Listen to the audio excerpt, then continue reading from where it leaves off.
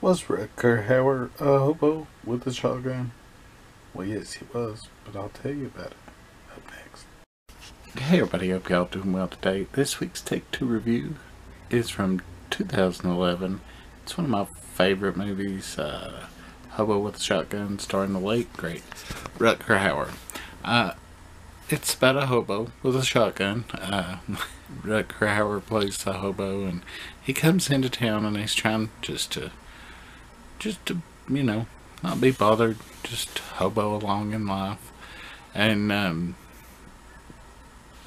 you know, he sees this crazy family controls the town. They control the cops. They control everything.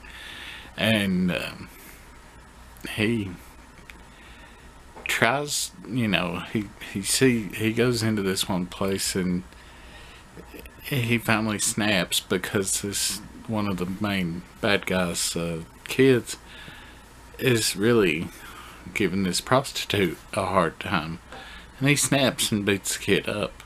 Well, instead of, you know, when the cops come, instead of taking them both to jail, they just take him to jail and then they cut him up and leave him to die out on the street. Anyways, that prostitute helps him heal, helps him get back, you know, to health. And they talk about starting like a lawn mowing service and stuff.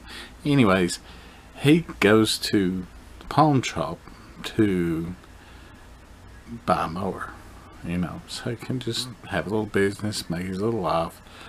Well, these thieves come in, and you know, he's looking at the mower. He really wants the mower, but then there's a shotgun, and he grabs a shotgun and he kills him.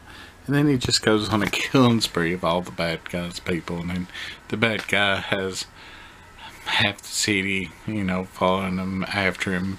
And there's some weird guys that are kind of robotic. There's all kinds of weird, strange, quirky, fun Canadian crap in this movie. If you don't like gore, blood spray, more partial nudity, and just weird atmospheric shit, you're probably not going to like this movie. But if you like Rutger Hauer and you like just off the wall crazy, not really a horror but like action gore, you'll like this movie. Anyways, that's all I've got. We'll see y'all next week. I don't know what for. This is the 100th episode of this, so I'm happy I've made 100 of these. I hope to keep making them like all the other crap I make.